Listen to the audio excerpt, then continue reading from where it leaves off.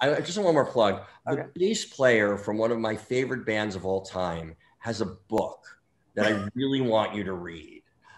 She was in the Go-Gos, and it's called All I Ever Wanted, a rock and roll memoir. And I just ordered it. Yay! And so you order it as well. And I'm going to get it in about 6 months, I think, from Kathy.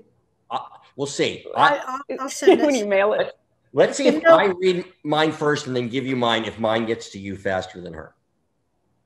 I'm just excited about mine. We'll have her signature. I can fake her signature. My big thrill for my book, every now and then, I still hear Howard Stern loves it. And he keeps, like, when you least expect it, like, I will get this spike and people will say, Howard talked about your book again. So that's like, for pandemic, nice. Like, not being able to do a book tour, like that's like, I'm just like manna from heaven when every time he does it. And he keeps bringing it up.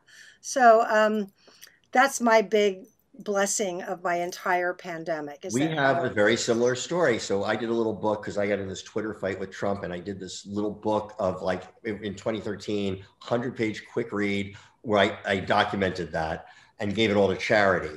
And it was the first book Howard downloaded on his Kindle. Oh, did he talk it up? Yeah, and every time, because I used to work for Howard, I was like one of his PAs when I was first starting out, and it was like, and so that, and you could just see when he talked about it, it's like suddenly the sales just went like crazy. So I appreciate this. He's powerful man. He really is. And then Gary emailed me and I was like all excited. I thought, oh, he's gonna have me on the show. He's gonna have me on the show, but he just emailed me to say I loved your book too, and I was like, okay.